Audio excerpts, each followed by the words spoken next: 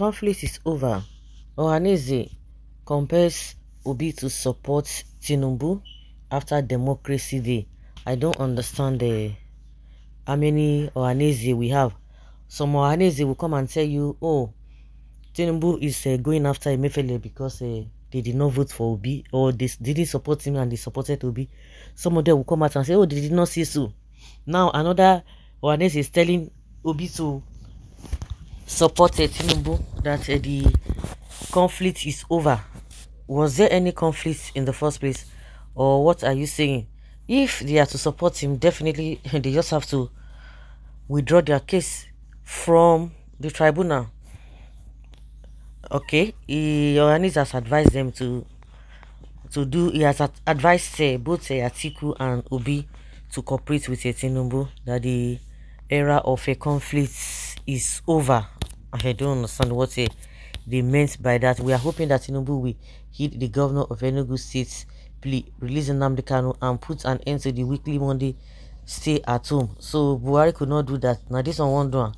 He urged the president to take Nnamdi Kanu, the head of IPOB, into consideration for release. His appointment must adhere to the federal character principle and guarantee that the Southeast receives powerful ministries that will change the region's economic and structural dynamics. Please, to put Nigeria together. Is Nigeria a developed country? Because I've never seen a region, or I've never seen a state in Nigeria that has a 247 electricity, that they have a modern day infrastructure. Tell me, is there anyone in Nigeria? Because I don't understand.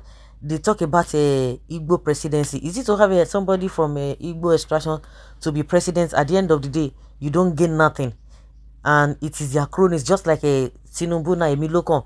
It was the turn of a Buhari, and they messed this country up. Now we are hearing that a Tinubu want to resell the NNPC again. That's their own. Nigerians are waiting for that.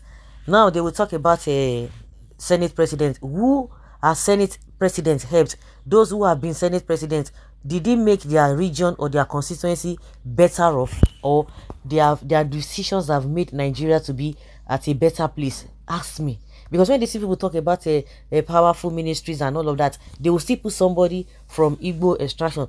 The person will go there, he go waka.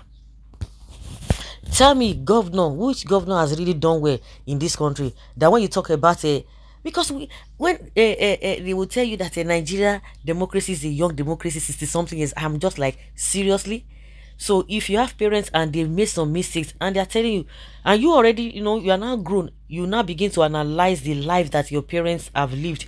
You begin to see where they made mistake. You don't want to go through that route.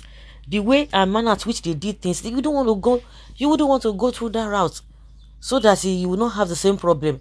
But a situation whereby we have countries who have gone through all this stress, and now they are better off today.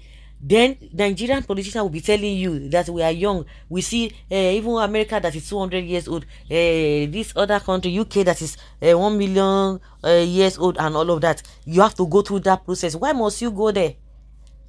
And that's why you see some people are trying to, they are bringing some innovations and what have you. Your one is just to plug in. You don't need to stress yourself. Maybe what they have done, you want to build on what they have done, but no. Nigerian politicians are living larger than life. They are living a very fulfilling and sophisticated life. There's nothing they cannot get. They get the best services in this world, but they will be telling you to sacrifice, to manage. Like Tinubu now, that he's saying that he knows the pain of Nigeria, because you knew quite well. That was why you rejected removal of fuel subsidy in 2012. You and your gangs, your gangs. All of you ganged up against the government of the day not to remove subsidy, because you knew quite well that it was going to be a big problem. Now you are doing the same thing without even putting things in place. They will tell you you have to sacrifice. And like Mayego on YouTube, Mayego Politica, you say some people have sophisticated morons. They will say, hey, let us just endure, let's enjoy, let us endure. It's going to be over. Like, seriously? They told you the same thing during the Naira redesign.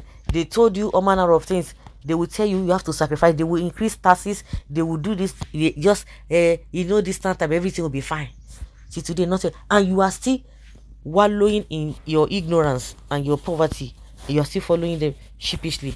So giving an Igbo person or giving them a powerful ministry, will it translate anything? It will not. It won't do anything.